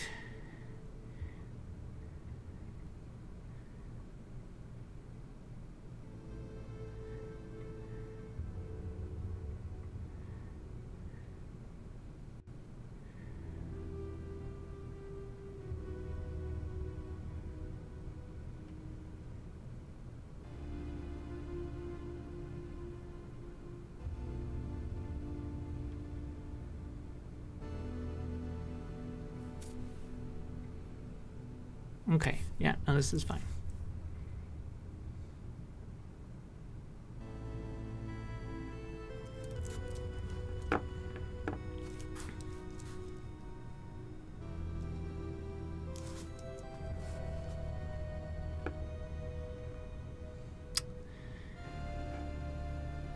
So we can update this. Basically,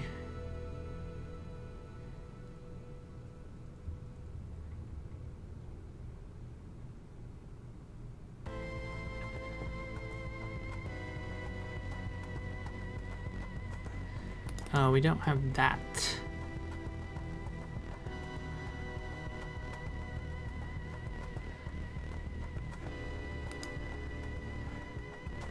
I'm surprised it is not complaining about it.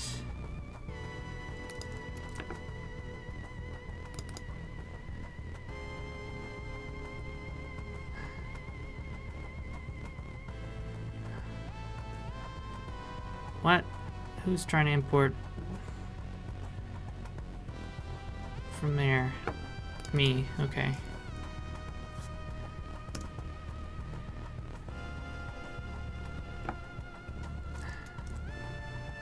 Still?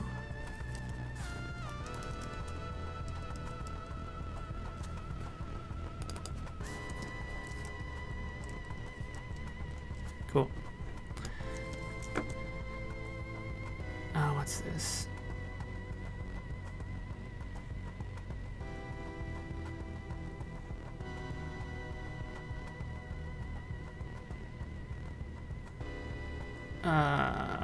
That's weird. Did it auto-complete that for me? Seems like code has done that a couple times. Okay, so now it's complaining about that. So it had other errors. For now, I'm gonna throw. I think I'm gonna throw that into the.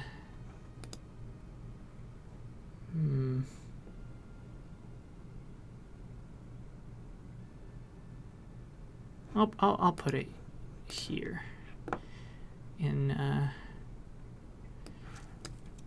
QRPC for now.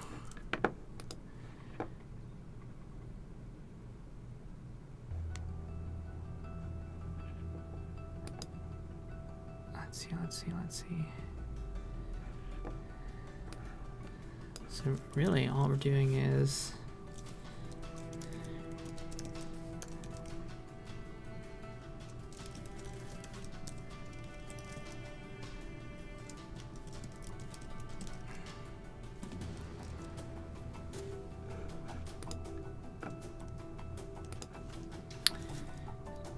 in theory we can do this.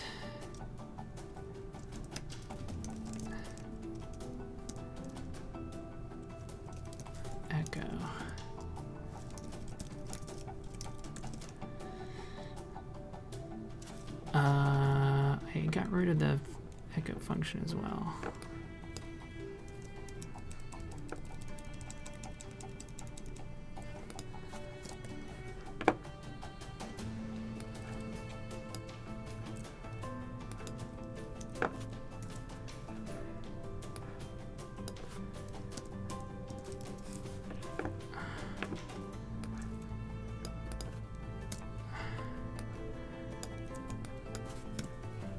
So we can actually do that.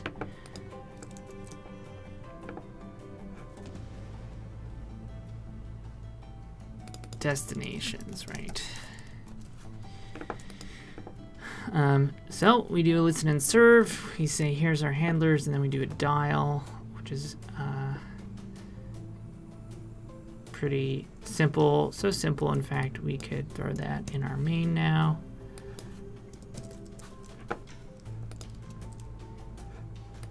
Should run. Cool.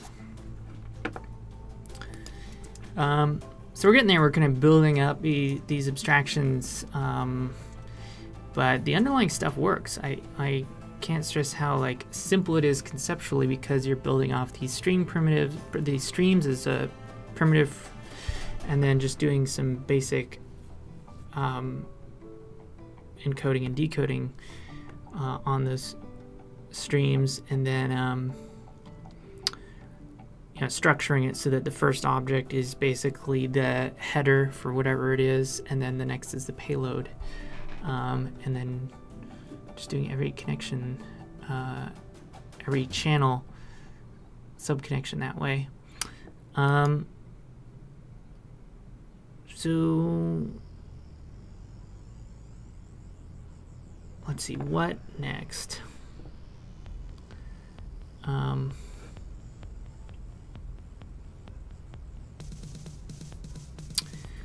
The API needs to be designed so that, well,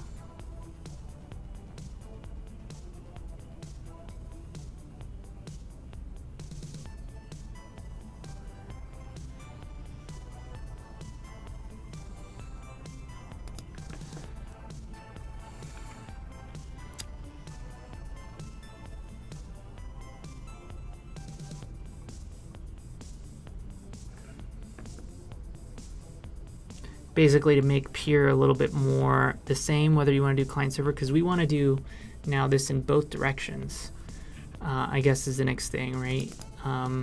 If I wanted to do that on the server side, how do I get access to call echo on the other end? We're not passing it in here. And then another problem here is now that we have this client,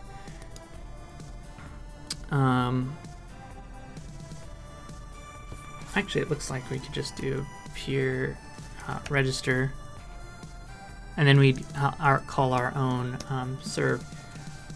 Childs. Did I miss the name? Childs, I think, was the name. Thanks for following. Slowly getting up to that follower goal.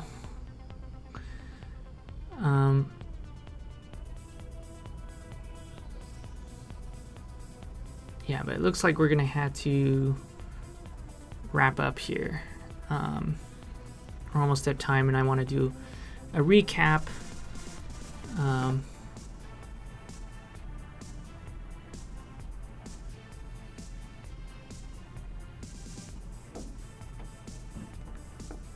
So let's talk about what next really quick.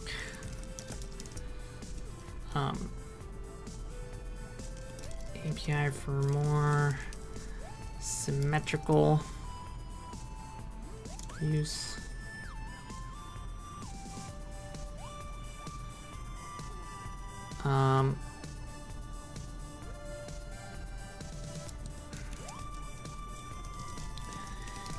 Maybe try right, and so maybe these change to something like in Go, where you specify, you know, a supported transport.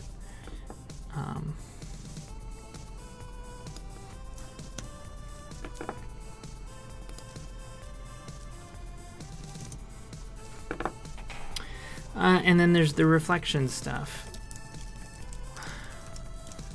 so that you can register objects, not functions, basically, and that they would actually get, you know, proper type stuff.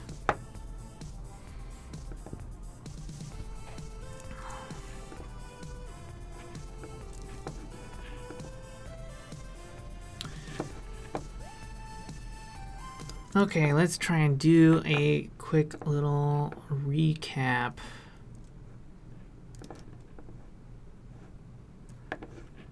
Let's see, I've not done this before. Let's try this.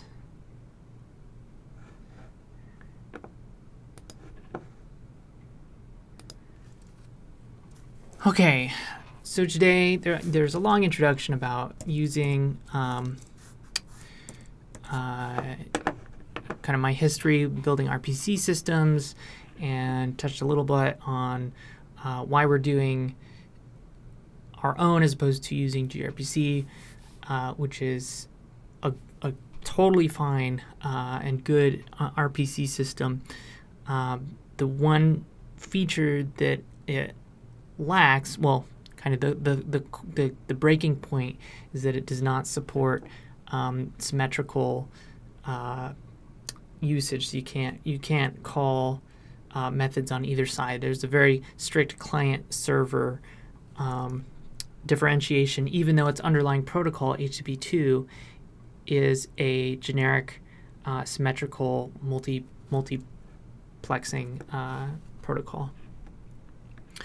And then we also talked about how I'm kind of pushing in the direction of dbus, which is a little bit less, basically has an object path is really the most significant thing. And then those object paths might be ephemeral objects as opposed to a static service or package with, you know, static, you know, method handlers on them. And a couple of other things. So kind of pushing in the dbus direction, but callbacks are incredibly important. And one of the things about callbacks is that we don't really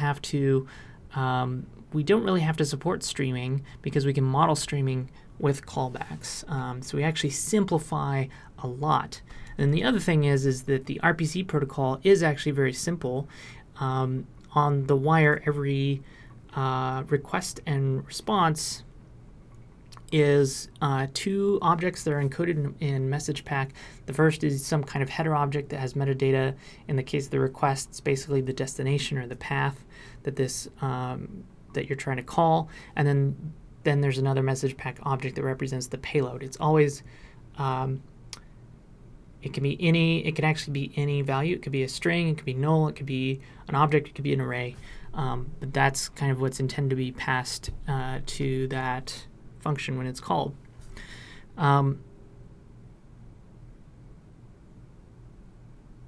And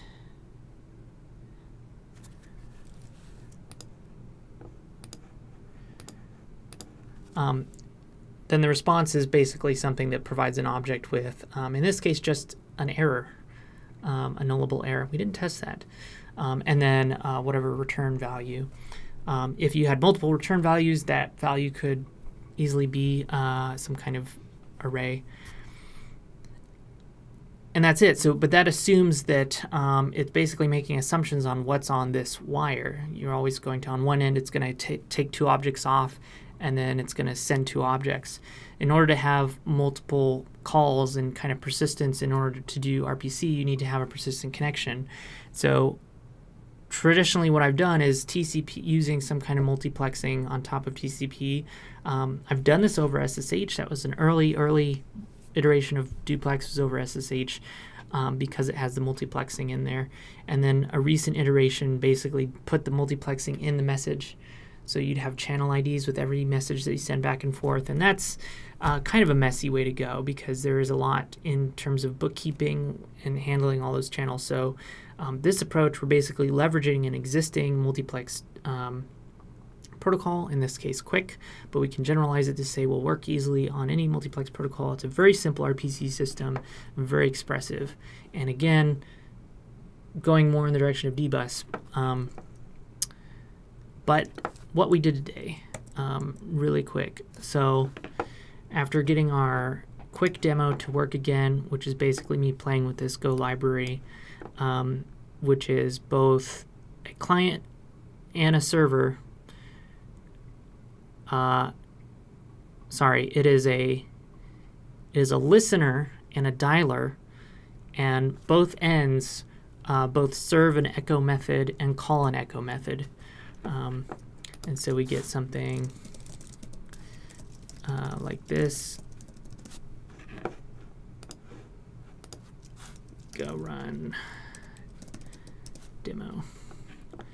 So the client and the server are the dialer and listener, and it shows that they're both doing these things, running that method and getting a response. So this was just a quick proof of concept to, one, make sure that the library works and lets us do those kind of bidirectional sub-connections or channels. So then we started on a transport. Basically, and this is kind of an investment in the future, we did an interface for basically multiplexed, a generic multiplex stream session, in which case it looks pretty much like a normal connection that you can close and get the address, but we can also open and accept to get and work with channels. Channels, which are more or less like connections, they're reader, writer, closers. They also have an ID just for your own bookkeeping. But these are basically streams within the stream. A multiplex connection, a tunneled connection maybe.